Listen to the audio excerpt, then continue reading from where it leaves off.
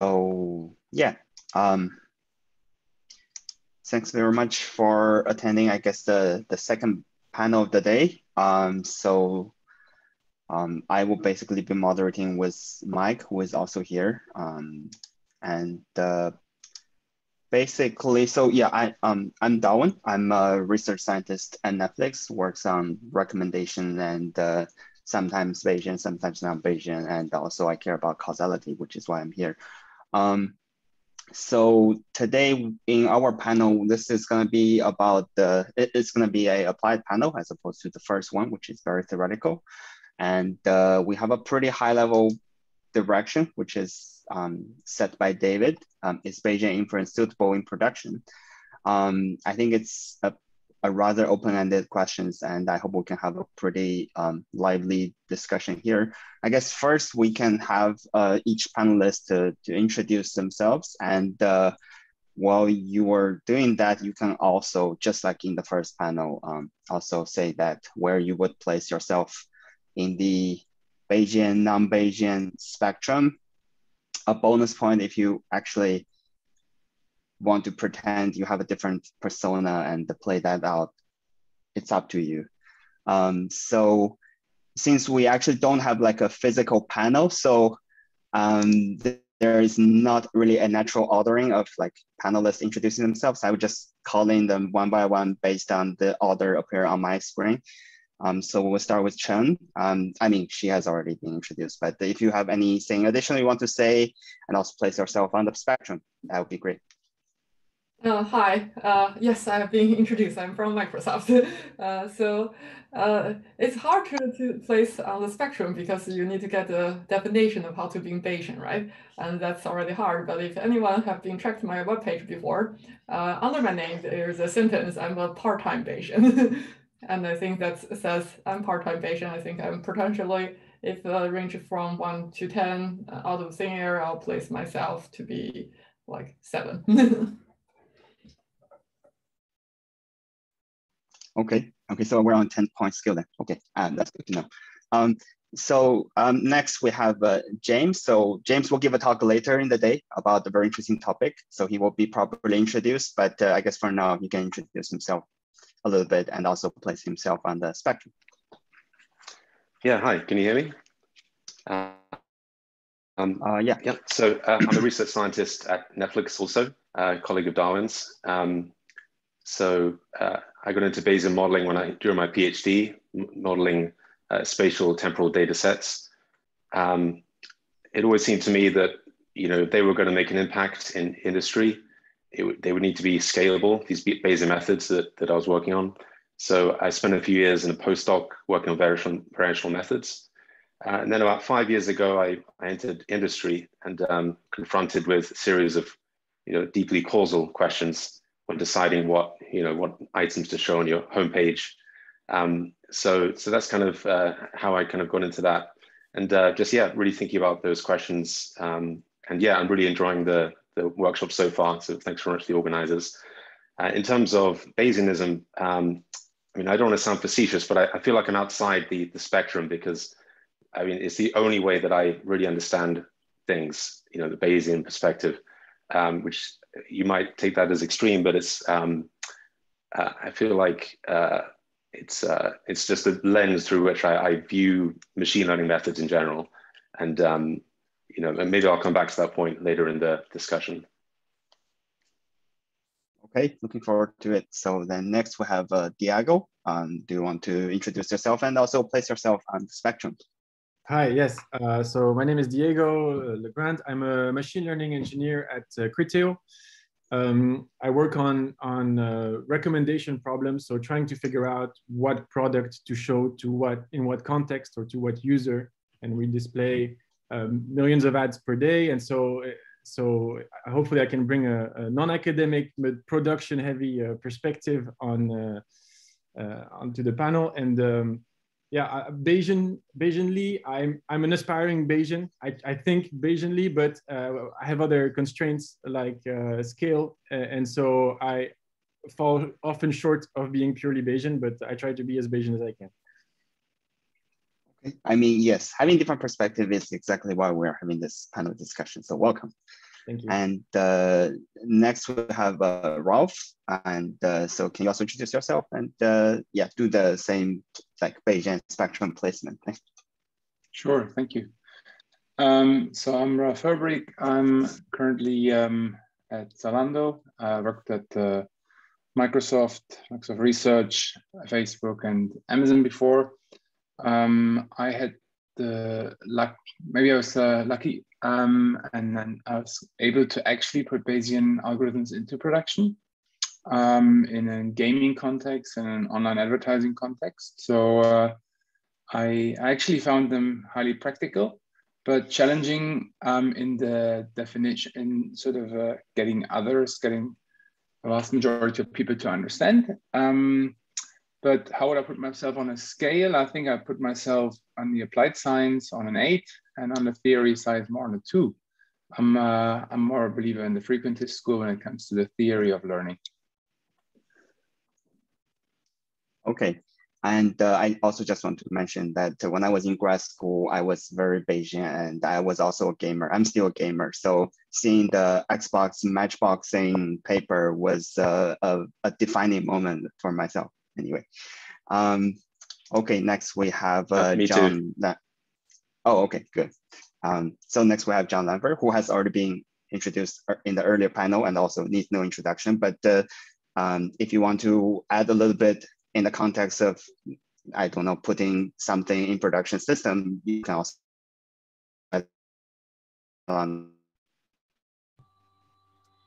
so I guess in terms of putting things into production systems, we have things in a production system in a way which you could use if you wanted to. So if you go to aka.ms/personalizer, you can go get your own little contextual bandit loop, which will do learning for you. So that's a lot of fun, and it's seeing a fair number of applications. And then in terms of where I am on the Bayesian perspective, I guess I don't consider myself Bayesian, but it's fair to say that I've been Bayes curious at times. Okay, that's good.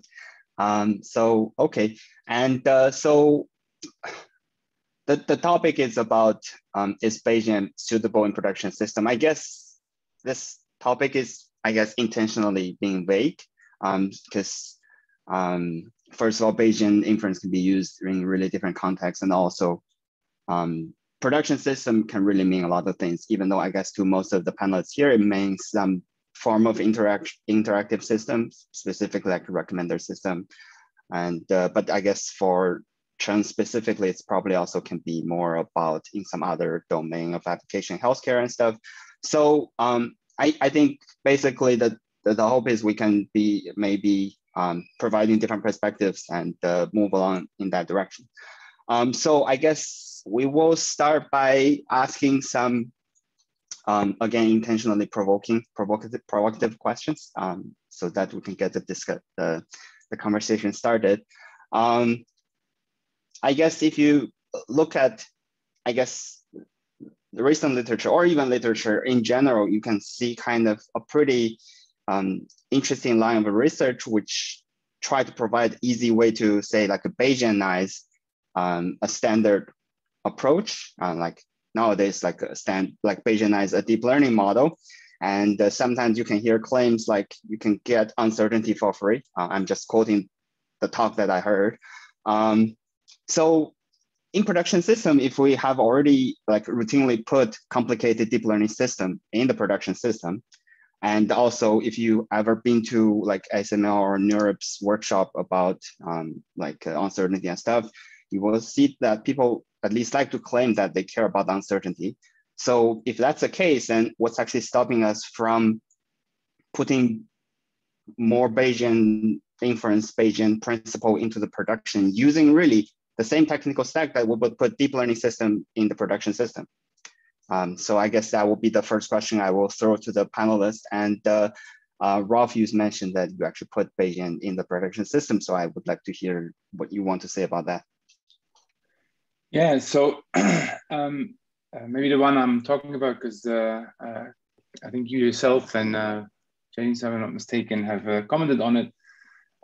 So the example that I'd like to use is that of TrueSkill, a system where you basically have pairwise comparisons that are the outcome of online games being played.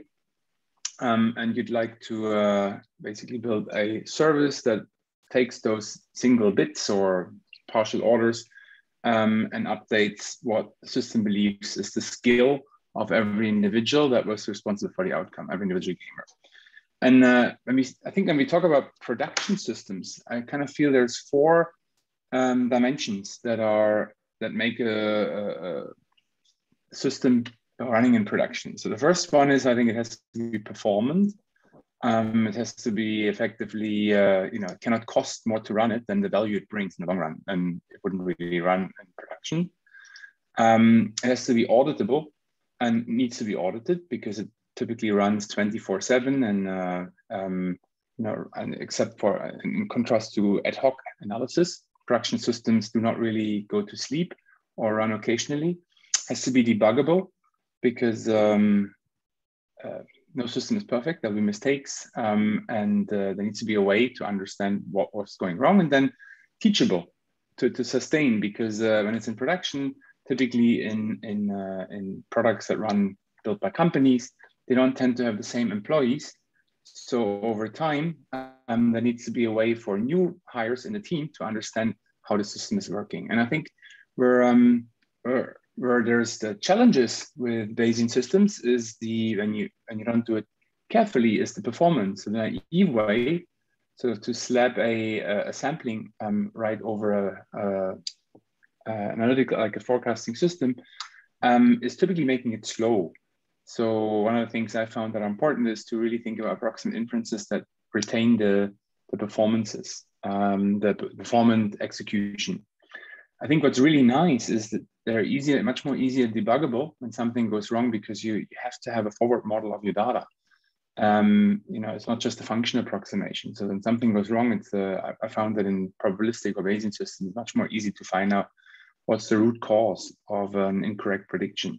And they're also easier to audit, but what makes them hard is they're much more difficult to teach. I found that generally when you work with a vast, not just with researchers that are working in the domain of Bayesian inference, they find it very hard to comprehend the idea that a number is, you have an uncertainty with every one of the parameters, the predictive case, but also in the internal parameters associated with it. Why to keep it around? It seems like a waste of memory. And so the teachability is harder and the performance needs careful attention, but I think the auditability and the debuggability is much easier. And therefore I think often for making it put in production, that's advantageous. So that's my findings. I'll stop here and let others weigh in. I would just say I really like the summary. I cannot agree more than that. That's seeing really every day. Know that. But meanwhile, I just want to enhance a little bit on the performance. I think sometimes, being Bayesian is. What does it mean being Bayesian? I don't think being Bayesian means setting prior for every single parameter you have. And then I think then another question you want to ask. So I think Ralf have a really good summary of all these criteria, but then at the same time you want to ask yourself, why do you want to be in Bayesian for any application? Do you need to be in full Bayesian? There are situations. I think for research, I think we can have theoretical advantage and a lot of things we can argue about, but when it's in production system, I think performance, what the end users need is the key. We don't want to make things just in some way more correct, or that to consider the cost of user experience and everything. And I believe the question is how to say, want to be in Bayesian, and in which situation we have to be in Bayesian. Without being Bayesian, it doesn't work anymore. And I believe there are situations like that. Right. I was in a situation like that. Well, the first time I was confronted to the Bayesian problem was when doing multivariate A/B testing. So you had 10 different versions of a website, and you wanted to see when do you have enough confidence to declare that one of them converts at a higher rate than others? And the current state of the system was a frequentist system, and they had the problem of declaring winners too early, saying, oh no, when you let the data run for longer, you realize, oh, it was actually not performing better than the other ones. And shifting the frame of mind to Bayesian and framing it as with a prior, and then computing distributions and posteriors and in a Bayesian way helps really solve that problem. I know that it can happen in production that a Bayesian approach helps. I don't know if it is as interactive as the systems you're talking about, but so good. I'd like to add a little bit. So may I speak? Oh, sure. I just saw like Ralf, did you like to raise the hand, right? That's fine. Just put me in the queue. I just raised it so you know I'm in the queue. But John should speak next. I spoke already for 5 minutes. Okay, sure. So with regards to Ralf's desiderata, I think they're good. I guess the only quibble I might have is that I think a non-Bayesian system can also be auditable and debuggable. It's going to depend a lot on what system it is. I mean, it's easy to imagine systems which don't have those properties, and there are some systems that do as well. And then with regards to where Bayes is helpful, in contextual bandits, there's sort of two root theories for how to think about exploration, basically. One of them is Thompson sampling, and the other one is upper confidence bounds. And I think the Thompson sampling is, I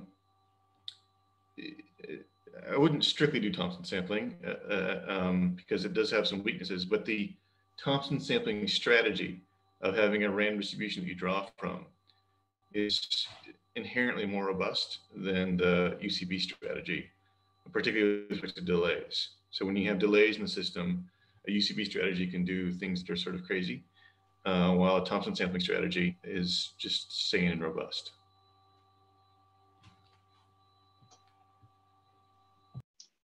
Ralf, you want to add something to that, or?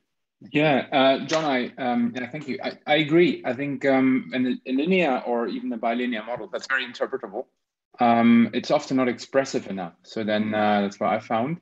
But it enjoys auditability and debuggability. I think layered highly nonlinear models are much less so.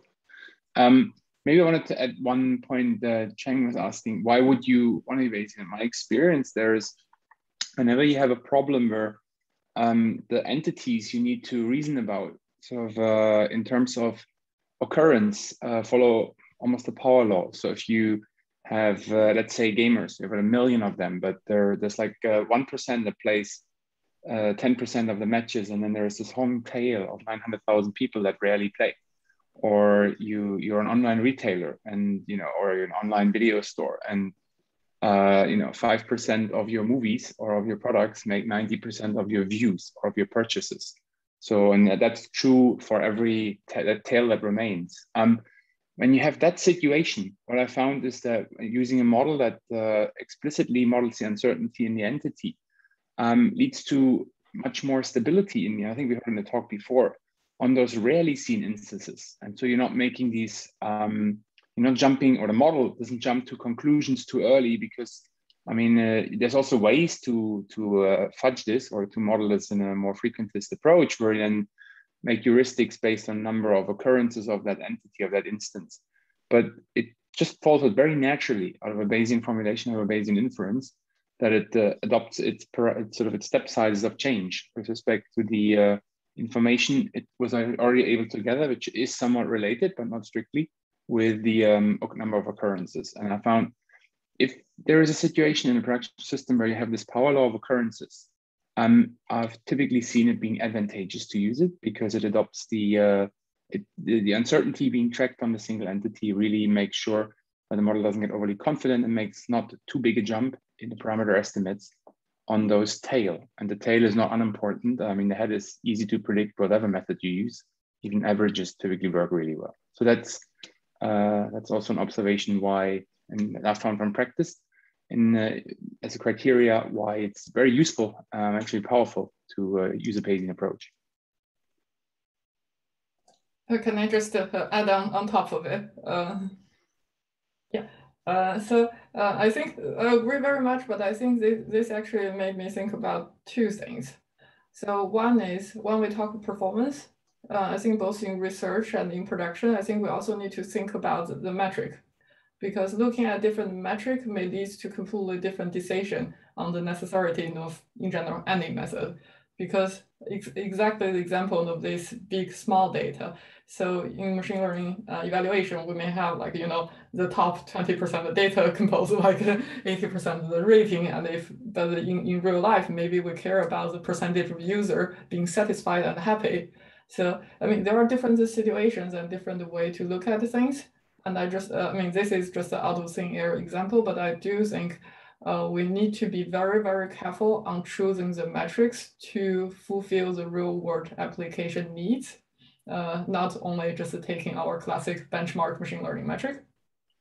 And the second thing, I actually want to bring this a little bit to the causal land, because I think for many examples we talk about, the true scale, true match, I think many people on this call are very familiar with. And recently we also, there is a causal component there. So actually, personally, I like this workshop that's really bring the Bayesian and causal people together, or people in between, or just a part of it. I think because causality is something to model the true underlying data generation process. And I think just being Bayesian is just an extremely natural way to align with it. And also like a causality in some way, if you look at the GDPR, the requirement of explainability is actually counterfactual explainability. So I think there are a lot of components, and also, when it comes to causality, decision making, I feel that, let's say people, we all know the benefits, and I just want to bring these components as well. And my personal belief is like being Bayesian and being causal, these are just naturally are great matches. And James, you also have a hand. You are muted. Thanks. Yeah. I really like the kind of natural kind of point that Cheng made.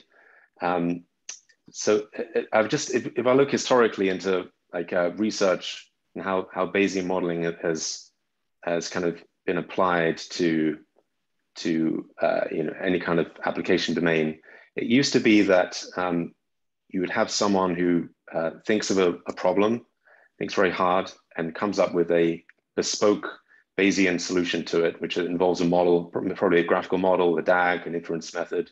You could spend 2 pages deriving the equations, and everyone was winning from that. It seems like the field of machine learning has accelerated so much that the game is the script has flipped a little bit, or dramatically actually. So what's happening? Well, from my perspective, what I see is that people in research, people in industry are coming up with methods that just work. So like heuristics, and I don't mean that in a dismissive tone. I mean that like things that really actually work when rubber meets the road. And Bayesian modeling is a way to understand why certain things work. So you could fit dropout into that, maybe stochastic gradient logarithm dynamics, for various other methods that. So Bayesian modeling is a lens through which to understand that. And so going back to the teachable criteria that Ralf was mentioning, I'm curious. I had a question for you. So I'm curious that how teachable do these methods have to be? So if someone says apply dropout with such and such a rate for these layers, and through some perspective that's implementing variable inference, is that enough to kind of transfer the knowledge from generation to generation within an industry, or do we really have to dig into the kind of the nuts and bolts of inference there? So I guess, James, just checking, question was for me, right? Yeah. So I think dropout is a good example because it needs to be more than just the understanding of the operation that's performed. So let me share an example that makes it clearer. When we initially had developed the true skill model. Think of it as really just a model where you have latent variable skills of individuals. You have the observed one, which is based on the differences in the simplest case of two-player games. You can sort of do the inference. You can explain to anyone new on the team that effectively you're reverting the order of P of X given Y to P of Y given X. That's okay, but then when something, so in this instance, what ended up happening is that the convergence was too fast for the online game designer. So the online game designer said, that's all good. Mathematically, this could be close to the information theoretic limit, meaning the smallest number of games suffice to learn what the skill of the individual is. But my customers, my gamers, they don't care. They want to have an up-leveling experience. So actually, I don't want your system, because if half the population is weaker than 50% by definition, like they're actually in the bottom half, they'll have a terrible experience. Within 3 or 4 games, they're going to be seeing on their rating that they just suck compared to everyone. Of course, more than 50% of people think they're the top performers. And so at the time there was a big debate. How do we actually slow this down? So if you don't understand how the algorithm, meaning the procedure that updates the skills as a result of a match outcome, come out of a model of that match outcome, you'd be tempted to just say, okay, I see the equation, or I see the piece of code that does the update. I'm just going to put in a little alpha factor that weighs everything down, not understanding what the implication on the original model is. And you would actually risk to have no longer an unbiased estimate in the long run. And so we needed to really sit down and explain that there's a way to model this. Basically, you want to reduce you assume that there is more noise. So you have to introduce a noise component. So your outcome is not just an outcome based on the differences of skills. And there's a very natural way that translates into, it leads to effectively something like a downweighting, but not exactly. But if you don't understand the theory behind that, the inference algorithm is a result of revert equation, and if you want to slow it down, you have to do this by modeling, making an extra assumption on the amount of noise that there is at the beginning, at the first matches, or let's say the first 50 matches. You end up as someone new on the team or a software engineer, really affecting the convergence properties of the system. So in that sense, that's what I meant by debuggability. This isn't really broken from a purely mathematical point of view, but it's broken from a customer experience, a user design point of view.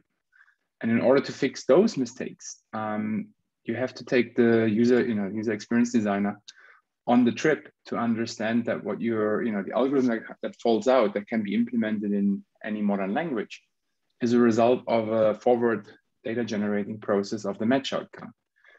And that takes a little longer because it's unnatural. People think of algorithms just as step procedures you execute. So I have a piece of memory that holds the skill for John and a piece of memory that holds the skill for Ralf. And then I subtract these two and I weigh them by a fixed magic factor alpha. Great, I get all that. But that's not what Bayesian inference is. That's the outcome of the inference procedure on the model. That's why I think the teaching is harder. And that's one of the first experiences I had. I hope that helps to explain.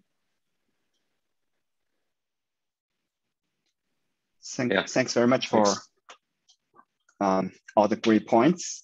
I was actually expecting everyone would say, oh yeah, but we don't use Bayesian. But actually it turns out the conversation goes to the opposite direction, where everyone seems to think Bayesians are useful in some way or not. So I'm gonna kind of turn the table and be the provoker to say that actually, I think I guess a lot of us here are working on some form of like online interactive system where you do observe a massive amount of reward logging information, like I guess in the terminology of the contextual bandits, you observe a lot of context, you observe some action, then you observe reward.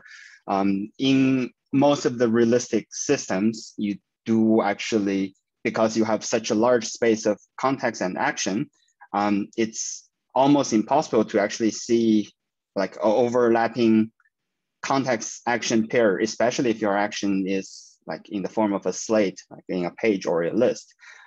So it's basically, I think information sharing is very important, and also the unevenness of information in this particular case actually makes like Bayesian inference so appealing that I would say reward modeling without Bayesian inference is impossible. I mean, again, I'm just provoking, but like that's kind of really go into the other direction. So I want to hear all your thoughts on this perspective.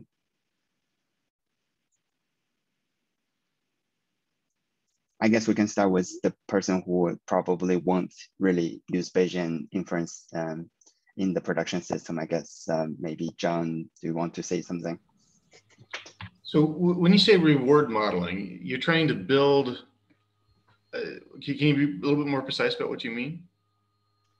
Well, I mean, I guess I'm intentionally keeping everything vague, but by reward modeling, I really meant like you do reward, like when you observe certain kind of, like when you present certain recommendation to the user, you do observe some feedback from users, and you can consider those as reward.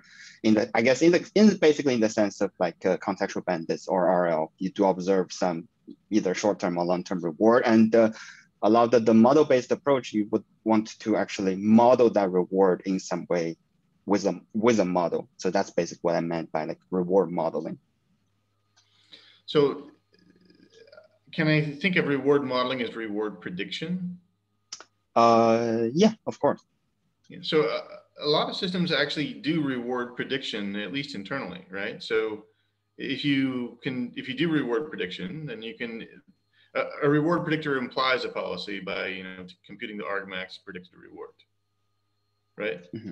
And so, I mean, VW does this internally. When you are doing contextual bandits, it reduces down to regression, and the regression is going to do some sort of reward prediction, essentially. And okay, so this may not be linear regression, it may be more complex, but it's still trying to do some sort of predicting what the reward is. So I think that's sort of not a point of strong dispute. There are some approaches which don't do reward prediction, but I think that reward prediction is a very reasonable way to form a policy in many situations. I think that where you might see differences is, for example, in how uncertainty is defined and used, or whether or not it's defined and how it's used. Right. So when I think of contextual bandit learners, often I'm thinking about some exploration strategy. When the exploration strategy, I tend to prefer things which use a stochastic process because that's robust to delays and supports counterfactual reasoning with IPS-like estimators. Okay, so that's kind of compatible with Thompson sampling, but Thompson sampling, from my perspective, has some weaknesses. So in particular, it may make the probability of some actions be very low, which I don't want to do because I want to be able to support counterfactual estimation of policies. Right? And then from a learning perspective, Thompson sampling can sometimes take a very long time to converge when almost all the policies go one way, but maybe some of them go the other way. So there's some things that I would quibble with here in terms of what is the best way to do things. But the general strategy of sampling, I think, is good for exploration. I don't know that it's necessary to compute uncertainties on reward estimators. Sometimes you can get away with not doing that, and it still works pretty effectively. Sometimes, though, uncertainties on reward estimators can be helpful in terms of helping shape your exploration distribution, the ones you want to use. So, yeah, I don't know if that clarifies things, but there are elements of sort of the Bayesian approach, which I consider very useful, and other elements which sometimes you can bypass, and that's okay in terms of giving you good performance.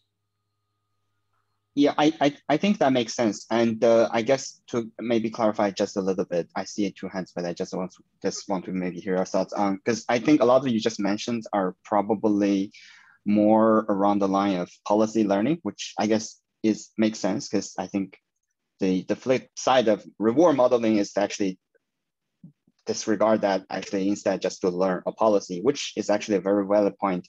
I guess a lot of what you mentioned here are mostly around like explore, I guess in some sense, like in an online setting where you do constantly explore and then update your policy. So do you think it might make more sense if you are in a more of an offline setting, I guess, or say off policy or offline setting, having a reward model would make more sense? So I think a standard way to create a policy is to, predict the reward for an action in a context, and then compute an argmax over the actions of the predicted reward. Right, so it's very common across many different systems. And so I kind of feel like that the commonality of that doesn't have anything to do with online versus offline. It's just a standard way to think about how to solve these problems. Okay, sure, thanks. So we have actually a few hands. I don't know who raised up first. Maybe if you know that, you can, whoever raised the hand first can start asking questions and talk. Sorry, didn't keep track of the hands. I raised first, but I want to change I want to challenge the assumption that Bayes models in production work well, but with a different example. So if James or Diego want to comment on the reward learning on the policy iteration, then mine is different. So I'd rather go back in the queue. I just wanted to mention on reward modeling, because in large scale problems that I'm facing, I cannot reward model accurately. Like if I try to choose the right product to show on the right website in an ad, I have too many products to choose from. I have millions of products, and in the data there's millions of websites as well. And the algorithm that is going to recommend products interacts with other parts of the system that make it so that even if I tried, I could not model the reward. So we use heuristics when implementing the algorithms on every step of the way. We scrape websites and categorize them try to predicting the category of a website. That's one part of the system. We break it into blocks. We analyze products with deep learning and try to predict the category of a product. That makes another block. And then we observe on lots of examples who clicks on what in what context. And there, we also use a heuristic, which is, well, we come back to the argmax of trying to maximize the click probability in this case. But it's not even remotely close to what is observed online. And then we run an A/B test, and that is when we see the actual reward. But offline, I cannot do a reward modeling properly. That was just what I wanted to add.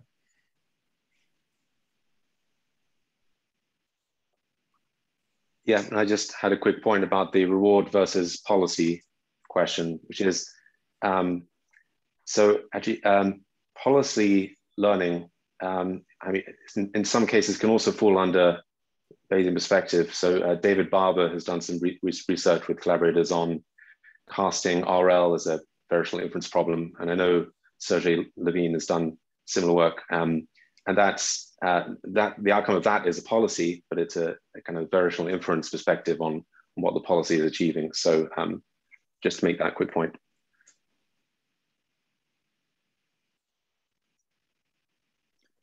And I guess, Ralf, you want, sorry, Ralf, go ahead.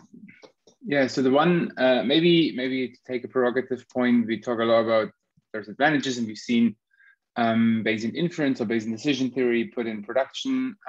Each of us have made their experiences, but I have a set of applications where I have theoretically seen Bayesian approaches being used and researched 20 years ago, but I haven't seen them in production. And that's when it comes to auditory or image data, like in particular when it's around predicting or generating images. Even though we kind of have there's like a whole body, huge body of literature of the compositionality of them, and ever we had an application where that was. So one project I once worked on was the ripeness prediction of fruit, when you take a near infrared camera, that was, in principle, you had knowledge of the imaging system with a special sensor. Yet we weren't really able to model, of course, a single pixel that we observed. And so the best systems we found were actually just the deep learning based systems or layered function architectures that learn from them. And similarly for data where the granularity of the individual observation is so small, that's the audio signals from speaker systems or microphone array systems. So I have, maybe that's a statement where I haven't really seen Bayesian systems put to use when the information to be modeled was at such a fine level of granularity. It wasn't an entity like a gamer or a product or a customer or a movie, but it was a pixel or an amplitude that in production, I have not seen any. I know there's some great research that is going on between, let's say, mid-90s to mid-2000s in that field. But I postulate that that's really hard and not kind of much in production. Cheng, you have a hand? Yeah, so I just want to kind of re-ask the question, why not? I mean, we all see like in image analysis is not in production, but what's the reason? Is it a hard question or it's a performance question? I think for me personally, I kind of feel like performance in terms of accuracy, let's say how many dogs we see as dog and this type of thing. It's being Bayesian, we don't really see much advantage if you just measure performance by classification accuracy. But I also feel like, I mean, it's a kind of a trend of research, like it's more research driven by real world need, because 10 years ago, when we barely can classify dog and cats, be able to do that is a goal, and it was a good goal for people to work on and to make it useful in real life. But now, with all this system become more and more successful, and I think with all different country, legal, privacy, fairness, everything coming to place, and people ask for uncertainty more. So I feel these other metrics start to play a little bit more and more important role. And when this different metric, other than a simple accuracy, which is potentially the correct first metric to look into, start to play more important role in different application. I think this is where maybe answers the question, why, like it applies to not only being Bayesian or being causal, like just put these words here, like why this method, like in theory, has an advantage, haven't made into production system in this application. Do you think maybe this is a time to think to put this method in production system? And I also want to hear everyone's opinion on why it hasn't been, and do you think will it?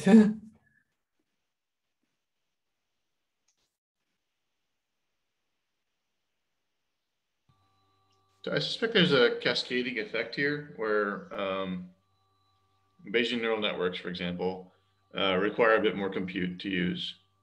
And then the people who are empirical try to skip things so they can, run faster. And then the people who are empirical kind of discover tweaks to make things better. And these tweaks are in the update rule and representation and all these different things. So they're busy doing the gradient descent. And so there's like, but it's not just like the gradient descent of the equation, it's more like a genetic algorithm kind of gradient descent where they're coming up with a bunch of tweaks and they're sharing these tweaks amongst each other and they're trying different things. And that level of many people trying many different things just doesn't happen with the Bayesian neural networks.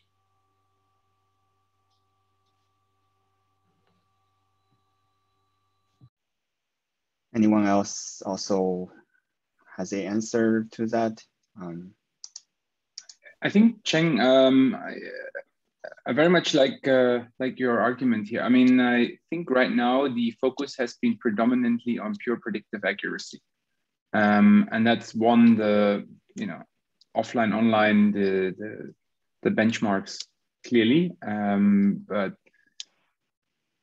explainability and fairness become more and more criteria. And I think that's coming back to this idea of how easy is it to debug systems that are non-linear. And it could well be that I could imagine that adding that to the success criteria will actually bring some of the research that's happening in Bayesian models, whether it's Bayesian neural networks or other models of images, much more interesting and ready for production. I do think, so as I said at the beginning, just slapping a massive sampling over neural networks that are already expensive to compute. I mean, the biggest amount of research of putting neural networks into production is actually how do we avoid them draining the battery to no end. So meaning you approximate them with the least computation possible so that they run at a cost-effective rate, either in energy or in money.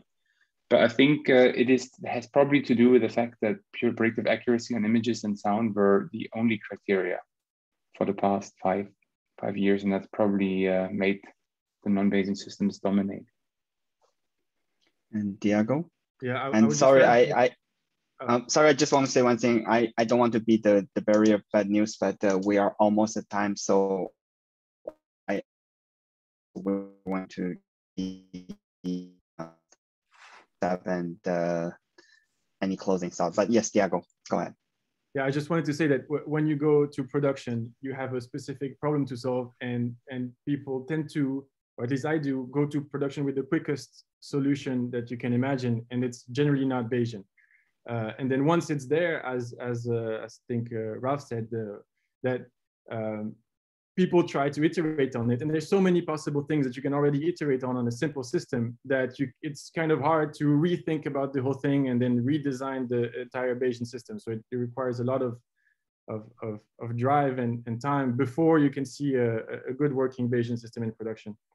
And to me, what has been a problem in terms of bringing it to the next level is I don't know if anybody has ever implemented something like a Metropolis Hastings in production with large scales, at a very large scale, but we're using more like KNN methods, nearest neighbors, and that is reliable and it works very well.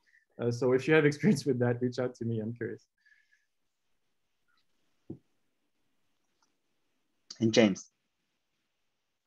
Yeah, I really agree with the points about practicality. I mean, even if you think of something like bootstrap Thompson sampling, which is, it should be the easiest to kind of get into production, that's already, multiplying by a factor of, what is it, like 20, the cost for running the neural network.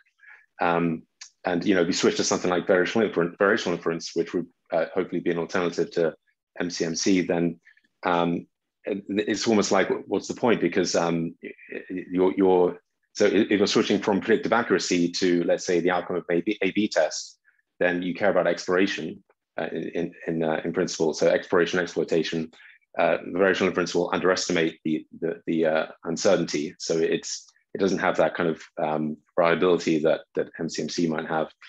And so I think that what we're really missing is the loop back to research. So industry has released a few data sets which are static, and that's spurred on a lot of research into recommended systems or image classification.